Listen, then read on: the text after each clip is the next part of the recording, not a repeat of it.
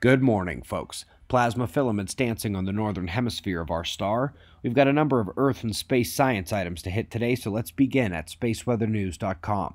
We find the southern coronal hole system is beginning to reach up from its polar confinement. Small patches grow towards respectable size.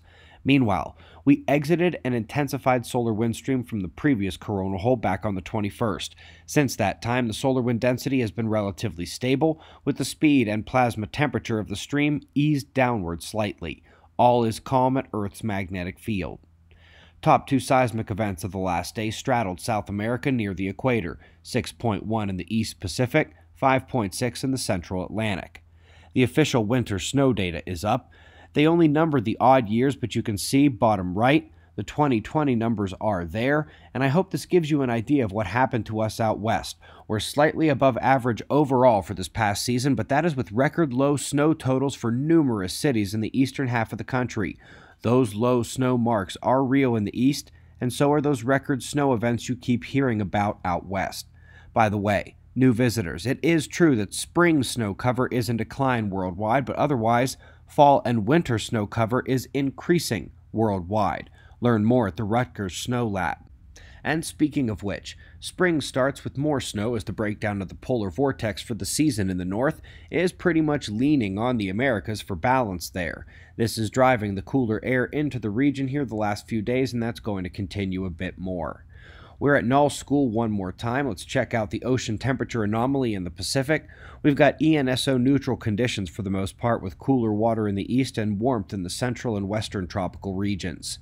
But wait, look up. It's not a bird, it's a plane, and this paper is co-authored by Captain Chemtrail, David Keith from Harvard. Welcome back to the show. Once again, making his case for spraying the skies as the best option to combat climate change.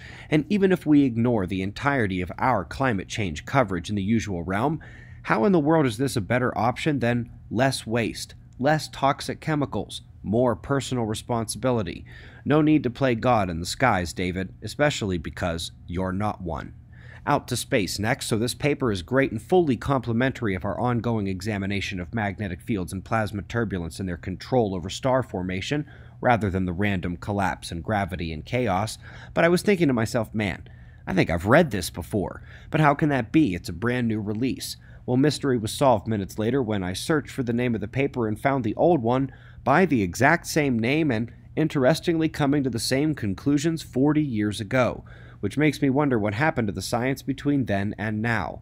Anyway, there is another in that same vein here, and now the dozens of papers on this topic follow in the footsteps of that Sophia data bombshell a few years ago, that magnetic fields and plasma turbulence indeed were dominating over those long-revered gravitational processes. Up next, a Type 1 X-ray burst in infrared.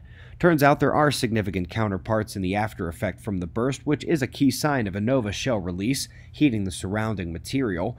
But please recall that while the X-ray luminosity is as powerful as a superflare or more in these Type 1 X-ray bursts, it is a nano-level nova. It wouldn't even get out to Mercury. It wouldn't get halfway to Mercury if such a thing happened at the center of our solar system.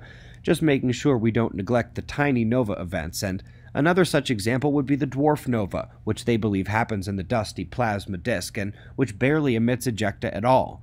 But just as the stellar disk can be an inhospitable place, the protoplanetary disk can be very, very friendly. In fact, they say that the giant moon scenarios like Titan likely required something like the temperature gradient provided by a heavily dusted disk to prevent the descent of the forming moon into the forming planet. I guess you sink faster in water than you do in molasses. And last but not least, it turns out the horse named dark matter isn't dead yet, so if you don't mind, I'll keep kicking. We're at the stellar streams in the galaxy, and like the dwarf satellite galaxies orbiting the Milky Way, these are supposed to have and show clearly their influence from dark matter, but they, don't.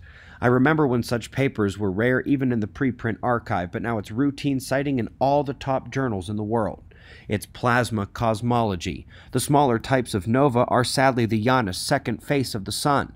The real story of climate change triples the level of balderdash being spun by David Keith, and you can learn all about those topics with the many free videos at the homepage of suspiciousobservers.org. We greatly appreciate your support. We've got wind map forecasts and shots of our star to close, and of course, we'll do this all again tomorrow, right here, but right now. It's 4:20 a.m. in the new Valley of the Sun. Eyes open, no fear. Be safe, everyone.